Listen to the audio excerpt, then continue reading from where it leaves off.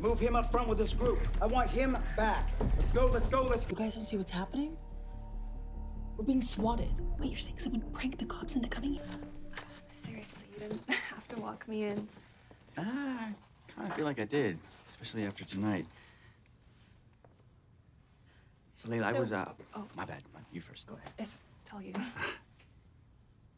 Look, what I said to you at the party tonight, I meant every word. Jordan. Please, just hear me out. Tonight reminded me that life is too short, okay? And I don't want to waste a second of it. I want to be present. I want us to be present, laughing, connecting, pushing each other to find the best part of ourselves. But we are doing that as friends. Okay, but I want more. Jordan, I tried the more than friends thing with Clay, and I ended up hurting it. Yeah, but this is different. I dated Asher and Spencer. No, I can't be the girl that dates everyone in the vortex. Okay, I hear you, and that is totally valid. Okay, but forget about the vortex for a second. Tell me how you really feel about me, about us. I feel, lucky because I found a best friend where I least expected to, and I don't want to screw that up. Right. Best friend.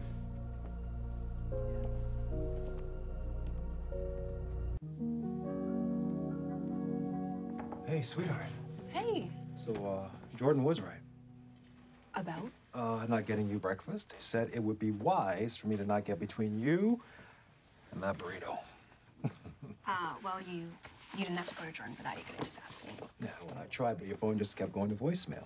It's good to see you doing okay, all things considered. You really don't have to worry, Dad. Jordan is doing that enough for the both of you with his hourly check-ins, despite our... Hey, is there something going on between you two? Between me and Jordan? No. We're just friends. Friends? Yes, friends. Turning Monica Records into a super label is my only focus right now. Okay, I will officially mind my business. Thank you. Just remember what I said about using your work to hide from a good thing that scares you. All right? Mm-hmm.